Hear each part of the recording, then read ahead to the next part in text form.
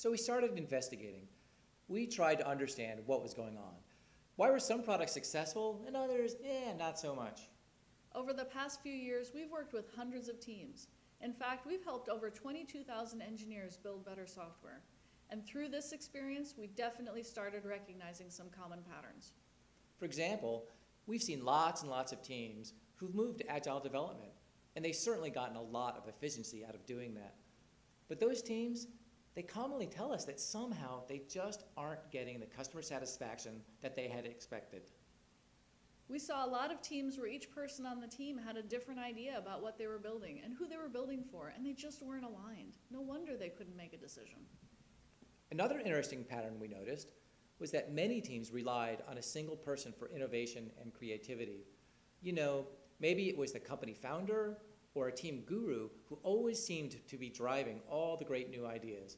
And while that can work great for a while, boy oh boy, what happens if she ever gets hit by a bus? And finally, we found teams who were wondering, how is it that we built a lot more features and our stuff is just cooler? But somehow our customers are lining up for our competitor's product, and they like it better than ours. They don't even have all the functionality we do. These patterns, they all resonated deeply with our personal experience of developing software. So what about you? Have you experienced any of these problems on your teams? We both figured that there's gotta be a better way. And in fact, in the past 15 years or so, tons of new tools and ways of thinking have been developed and readily adopted by software engineers. By and large, these new tools have helped tremendously. Some of these tools, like Agile, XP, Kanban, and Scrum, they're really good. They're really good at helping make sure your technology systems and development are very efficient. You know, you can't really sell a product if it doesn't actually work. And approaches like the Lean Startup help you find a viable business model. It doesn't really matter how well you build a product if nobody will buy it. And while these tools are great, and they can certainly add a lot of value to you, we find that alone, they're just not enough. There's a critical piece missing. And that piece, it's the customer. You see, a viable business, it depends on having happy customers. And you can't have happy customers unless your technology actually works. But very few teams apply the same level of science and rigor to figuring out how to make their customers happy.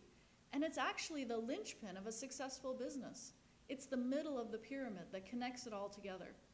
That's where SFE comes in. SFE stands for Scenario Focused Engineering, and it's the tools you need to understand what your customers really want and build end-to-end experiences that they will love. Today's marketplace is ultra competitive.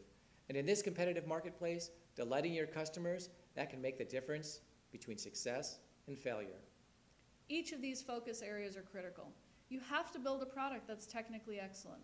It's got to support a viable business model, but it also has to be desirable to use for your customers. Miss out on any one of these, and it's going to be difficult to succeed. If you want to win, you need the whole pyramid. Your biggest risk is that you invest weeks and weeks of development only to realize that you've built something your customers don't actually love. What's your best insurance policy against this risk? Well, first, you have to focus on a target customer and understand that one size fits all, it just never works. It's not possible to optimize for everyone. Then, you must do the hard work to discover your customers' unspoken needs and their innermost desires. Get under their skin.